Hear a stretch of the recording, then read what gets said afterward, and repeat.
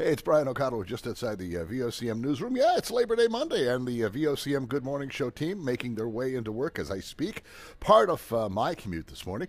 Rather pleasant drive in, as a matter of fact. Speaking of the weather, current conditions, a little cool, a little dewy, but up ahead, sunshine next 3 days, and we're going to be back into the 20s, so that's great news. Your current radar, and currently at YYT, they had one arrival delay overnight, but everything else is operating on time. There's your live cam shot from the airport this morning, and an updated picture from the rooms cam this morning.